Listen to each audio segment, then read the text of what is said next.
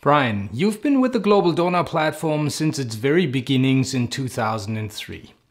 We would like to take the opportunity of your retirement now to talk to you about some of the achievements of the platform and also get some of your recommendations for the future. What would you say were the key achievements in terms of networking activity? Some of the joint work that the platform has done, for example, the World Bank FAO study on statistics, which the platform published, I think about 2008-9. A lot of hard work by both FAO and the World Bank into a very important analysis of rural development statistics, what they signified and how they could be better improved. The initiation of the CADAP group stands out, which has now basically become self-functioning, run by the donors themselves. And then I see also the work that the platform did in beginning to address the issues of climate leading up to the Copenhagen COP meeting. And more recently, you're seeing the work that's been done on the land working group. Beyond the networking events, which other instruments did you experience as being very effective? I think the platform's communicated well with its membership and to the outsider membership, principally through its website. That's the principal tool I think people have found important and requires emphasis again in the future. I think what we also find is the updates, the 1-2 page monthly updates of what the platform's been doing.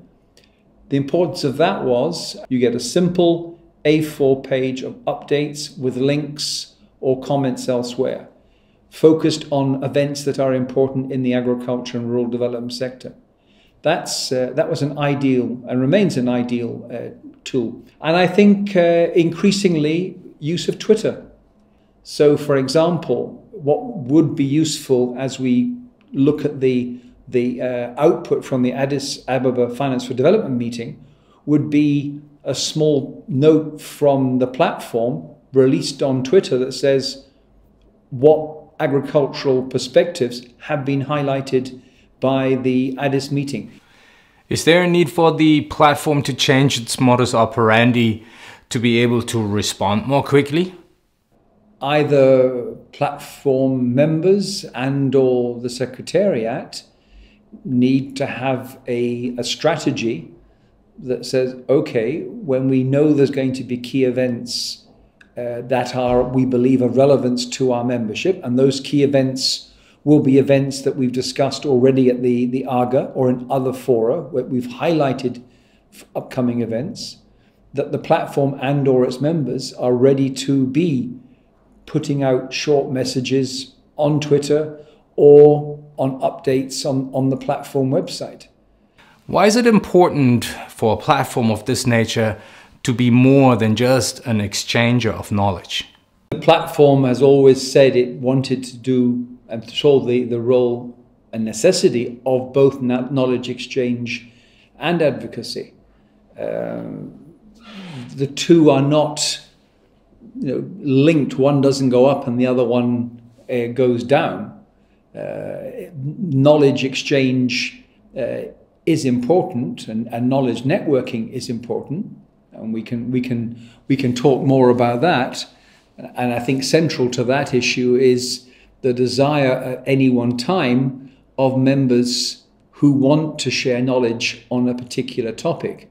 And I think if the platform is going to add value to the networking of knowledge, it needs to spend some time and go into some detail on particular topics and not simply skim over or recycle at a low-key level some of the existing knowledge. You're going to see, as we move into the climate meetings in Paris at the end of the year, again, a strong need for someone to be advocating that agriculture may be part of the problem, but it is also very much part of the solution to climate adaptation and climate mitigation. If the platform is able to produce in the lead up to the Paris meeting small pieces that advocate for outputs, that advocate for the role of agriculture in in supporting the climate agenda, that would be very welcome. Why is it important also to have a look at the enabling environment and not just stick to the more narrow field of agricultural and rural development? I think people have realized that the narrow field was never a narrow field, and it was a wide open plain, if you like. When you talk about promoting agriculture, if you take it to its conclusions, you promote agriculture, you promote cultivation and production. Ergo, you are also promoting marketing, which means consumers, and it very quickly takes you into the urban environment. So effectively, what you'd be doing in a given Asian or African or Latin American country is saying a country has the ability to produce, market and sell its own agricultural production and reduce its dependency on agricultural and food processed imports. And that goes beyond aid effectiveness. I think we're clearly now talking more about development effectiveness. That development effectiveness is a partnership led by the country at country level, including donors, but also including civil society and the private sector, in a much more collegial, respectful partnership than any one donor seeking to be effective in a particular area. And I think that also has parallels in the way that the platform begins to operate now. Where would you say should the platform put its future focus? And maybe also, how should it position itself within this evolving landscape? The members need to sit down and address that issue themselves, recognizing what their own institutions will do and how collectively they may wish to work together in the platform to facilitate what they do as institutions and how they can extend that to a wider audience. Does the platform maybe need a strong lead theme every year in order not to dissipate, not to dilute its resources?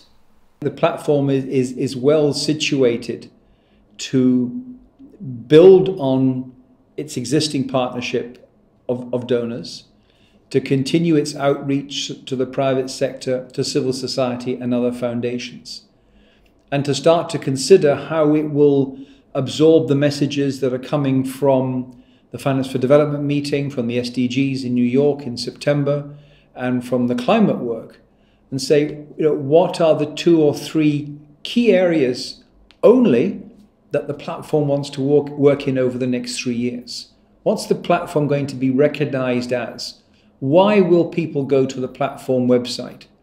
Not for generic discussion about topic X, Y, or Z, perhaps, but perhaps they'll be going because they recognize that over the last 6 months or a year, the platform has consistently reported on climate issues and the role of the private sector. So the platform is going to have to look to really where it brings its comparative advantage and its value added, and potentially focus on 2 or 3 topics, hot topics. So that would go beyond declaring something important. Once you declare something important as a focal point, you would have to commit yourself to work with a platform on it. I mean, it's absolutely. We need to move beyond, if you like, the last day of the Aga, where we all say what we want to do, into the real day after, which is saying how we're going to do it. And how we're going to do it is not necessarily saying, Secretariat, can you do it for us? It's saying we will individually commit to doing it. It's not a big leap forward to say, right, now how can you enhance that commitment, and how can other members help you enhance that commitment and join you in that commitment? It's just being flexible to respond to events. And I think events are moving faster sometimes than the platform is ready to respond to. And so I'm just thinking how we can adjust the way that we operate. Economies are evolving. I said I was recently in Sri Lanka. The government is looking clearly at the type of agricultural knowledge and resources it wishes donors to engage with. it needs some specialized support and services. Again, how can the platform membership exchange and facilitate knowledge on that? We've done it in the past. We did some country studies and we looked at issues of where the platform could share its knowledge in particular country context. Again, that needs very much individual members to take the lead of wanting to do that. Your message to the focal points? I'm saying they have to make choices. And the choices are, in my opinion, to move away from a multifaceted spectrum of activities into a focused and targeted set of objectives, which will give the platform, its membership, a credibility, a reputation as the go-to platform for knowledge and advocacy on that particular topic. Thank you very much, Brian. Thank you very much, Pascal.